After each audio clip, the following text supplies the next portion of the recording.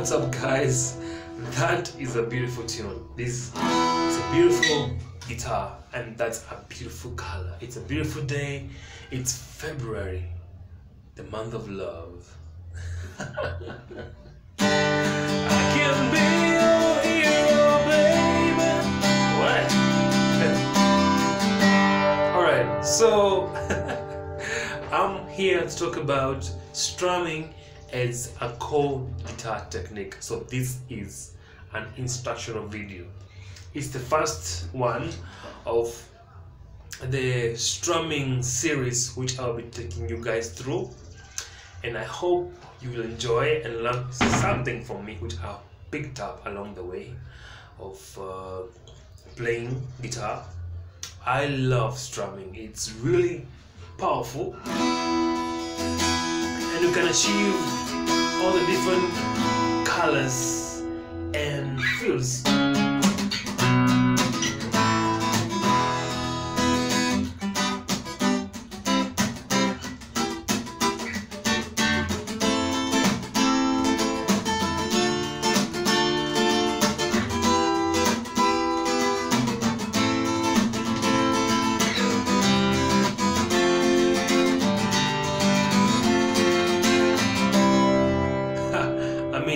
Strumming is so cool that you have to learn it if you're playing the guitar. So you have to learn to play the correct way. So for today, I'm talking about the tools you need to start off learning strumming.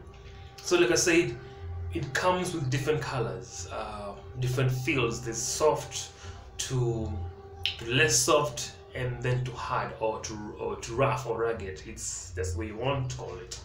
So all these are colors which you can create over the same guitar but use different tools. So what do we need? Picks, plectrum, or just your hand. So for the hand, if you want to achieve a nice intimate feeling, that chill kind of mood, you know, mahanja pale, you know, that intimate kind of feeling you want to achieve in your music, you can use your hand. So how do we strum in the hand? For me, I use the thumb and the first finger. So my thumb acts like the pick for downstroke, and my first finger acts like the pick for upstroke. So I use them in coordination or in alternation.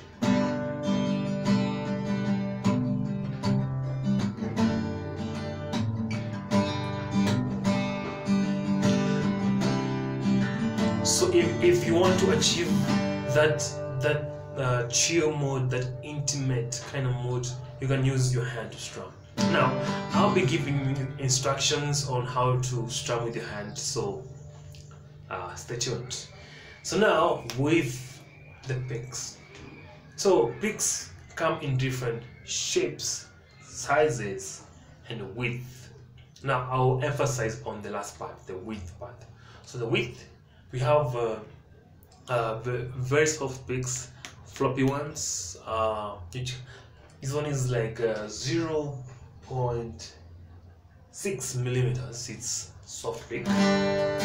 So a soft pick will definitely bring us a soft kind of feeling, effortlessly. Even if you strum how hard, it can be loud, but it can be soft, you know.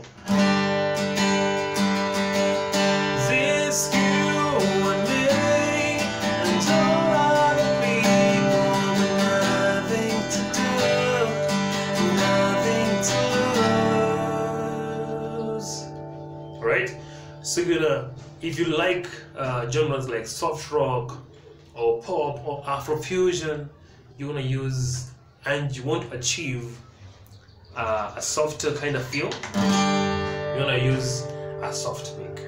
Alright, next one I have is a kind of medium pick. So the medium pick, of course, it brings us a kind of crispy, more heavier kind of from soft, the next feel, which is like a medium tone. It's not so hard, and again, it's not so soft.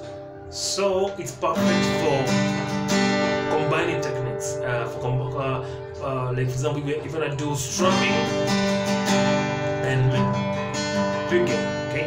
But this lesson is for strumming. So this one kind of gives us a lesser soft feeling, okay? It's like a kind of more amplified kind of softness, alright? Alright? And now I have a hard pick. It is very, very firm, stable.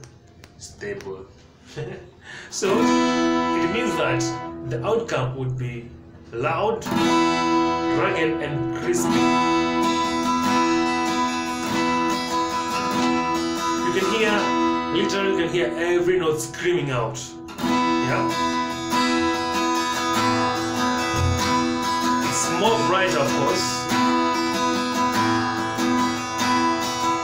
It's like the pick is slapping the strings. Slap like now on my video. And oh, subscribe now on my video if you like it. See that? Alright?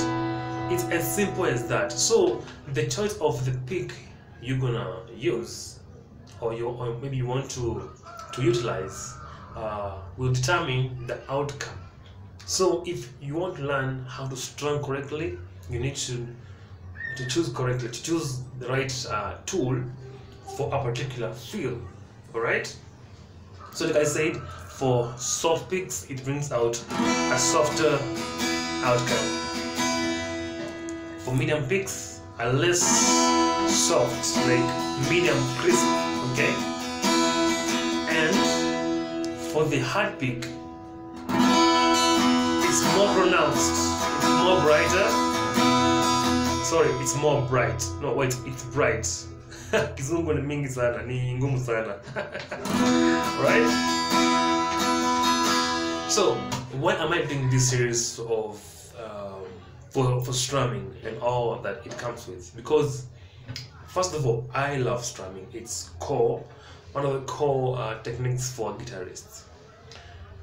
So most people here in my country, they get it wrong. They don't know how to strum correctly. They just strum noisy, okay? Alright? And maybe because they don't know what tools to use correctly, okay? Or how to approach strumming. So this series of strumming technique will be taking you through all the things you need and how you need to approach strumming as a technique, alright?